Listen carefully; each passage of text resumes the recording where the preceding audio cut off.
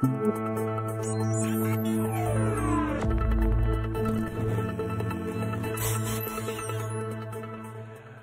there, I'm Chief Meteorologist Bill Meck. Welcome to the very first, the inaugural, the unique for the moment, LAX 18 conversation here. It's a digital conversation that we are doing, and today we are going to be talking about the anniversary of what was one of the most significant weather events in Lexington's weather history. We're talking about the upcoming anniversary, the anniversary of the Masterson Station tornado. It occurred on May the 27th, and again, this is going to be the 13th anniversary, so it's May the 27th of 2004. It was a day that was not dissimilar from other days we've seen. We saw the warm and humid conditions during the day. We saw thunderstorms developing during the evening, but there was just something different about that day as things continued to evolve. And on that day, Nancy Cox and I were live on the air as these storms began to approach Lexington. It's being called the worst tornado to ever hit Lexington. If you're in the northern half of Fayette County, get to shelter now. What was interesting about that particular day, our MaxTrack Live Doppler, which you've come to know so well through the decade and a half, it was brand new at that point. We really didn't know what the capabilities of the MaxTrack were. And with it, we saw the development of this storm before anyone else did. It was really showing the value of what a truly live radar does. And it's also very close to the radar site, so the information, the data we were getting was hyper accurate. We were down to basically 200-meter resolution, being able to see storms coming together. The evolution of that day, what we saw was a line of thunderstorms that came down from the northwest. A tornado watch had been issued up to our northwest. As the storms were approaching Lexington, you had a line of thunderstorms coming in from the northwest, but then there was an individual cell that developed in Jessamine County and was moving against the flow. We saw those two storms come together, and when that happened, that's when the storms began to really intensify, and that happened in the McConnell's Trace area and then eventually the Masterson Station area of Fayette County, just on the northwest side of Lexington.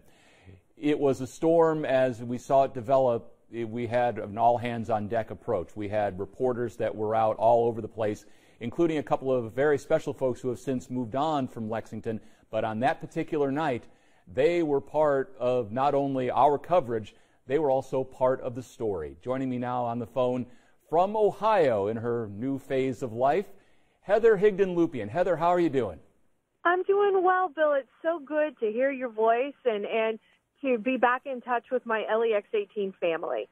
Well, again, we're so happy to have you back again, and life has been treating you well up there. But let's go back to that night, May the 27th of 2004.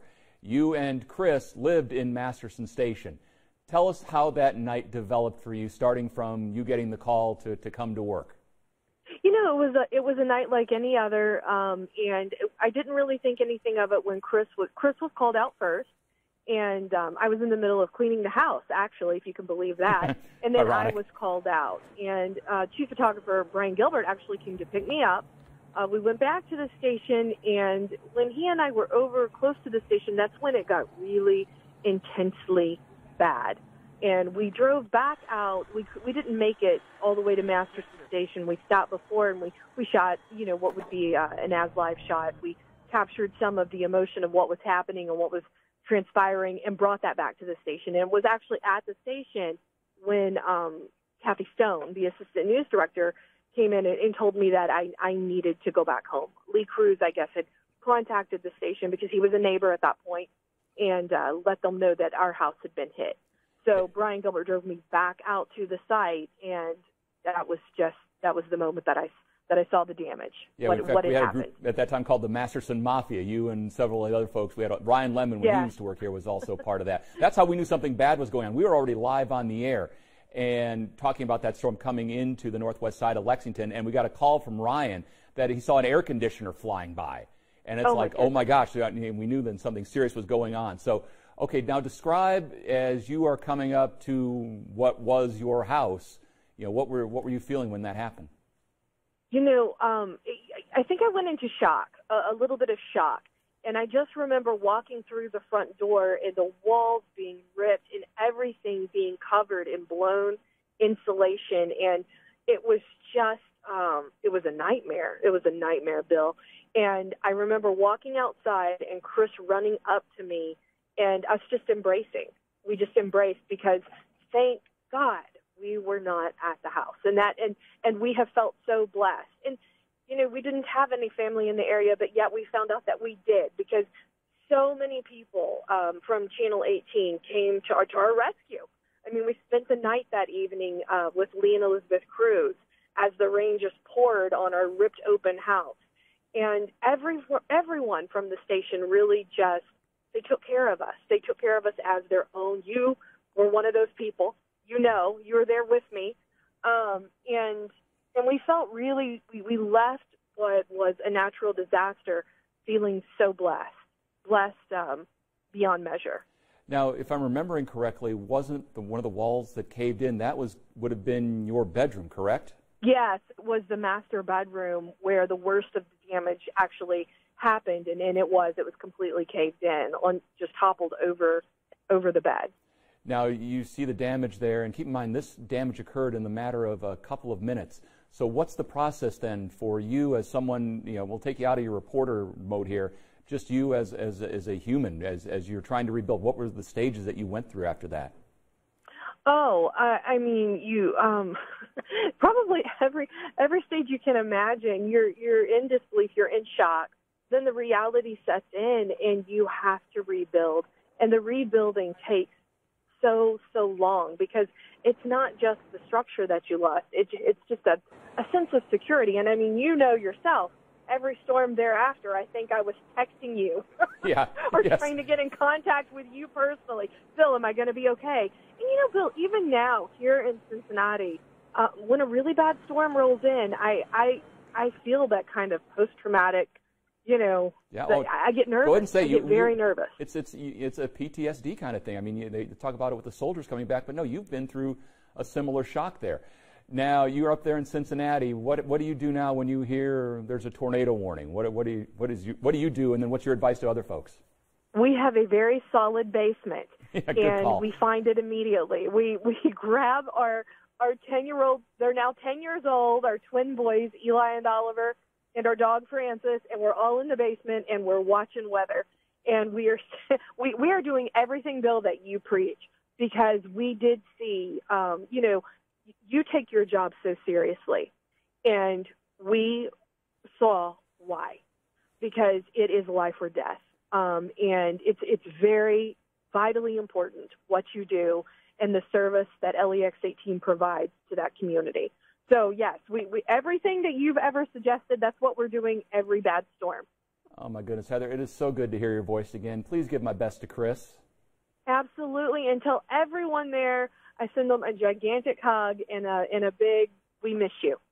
Absolutely. That's Heather Higdon-Lupian, and coming to us from Cincinnati, former reporter here at LEX 18. As we are talking about, again, the anniversary of this storm, what I can tell you from the days after when I was up there, Heather mentioned the blown insulation that was around. I don't ever want to see blown insulation ever again, because it was everywhere. It was like it had snowed pink and white all over the place. That was part of it. But the other things, the remarkable things that we saw up there, as I was walking up around Maple Lane where the storm was at its worst, saw a 2x4, just a piece of 2x4 wood that was impaled into the side of a car. Again, just stuff you don't expect to see. But really the most amazing story was, as I was touring some of the damage up, just kind of walking around and talking to folks, one of the firefighters who was working on the house that had the worst damage, and this was right at the top of the hill there up there on Maple, called me into the house. And again, keep in mind, most of the house is gone. The roof is wide open going through the kitchen there. There is not much left to this house. He pulled me back through all that and took me back to one of the back bathrooms. As we went into there, and again, keep in mind, the roof is gone, but we opened up the little linen closet that was inside that bathroom. When we opened the linen closet, the sheets were folded on the shelves, and there was a little glass figurine sitting on one of the shelves there. It had not been touched. This is why we tell you to find those interior rooms. Keep in mind, the rest of the house is basically gone, but that one place, it's as though the tornado didn't happen. Obviously, technology has changed dramatically. It had changed dramatically for us on that night. This occurred about 10 o'clock at night, a little after 10 actually, on that Thursday night when those storms came roaring through. With the MaxTrack being new then, again, we weren't really sure what it was capable of. We found out that night what it could do. Ironically enough, a couple weeks beforehand, I was part of a seminar that was talking about severe storm development, and part of the tutorials that we were getting from that seminar was on cell mergers, and that's indeed what we saw happen. So, you know, we're always learning, we're always trying to bring that knowledge to you. And when we do say that there are tornado warnings, you know, it's serious.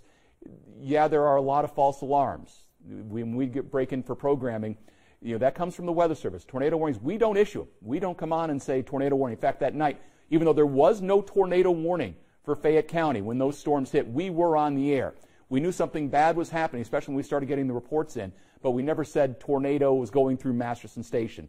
That's, for me, is 30 years of training waiting to say tornado until the Weather Service says tornado. But we can warn you that dangerous weather is coming, and that's what we can see exclusively on the MaxTrack Live Doppler.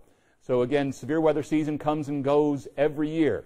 Tornado warnings, they don't mean go out on the porch with your cell phone trying to get pictures. They mean get to a safe place. You heard the story there from Heather, that, you know, when she hears a warning now, she's been through it. She knows that these storms, that they can change lives literally like that.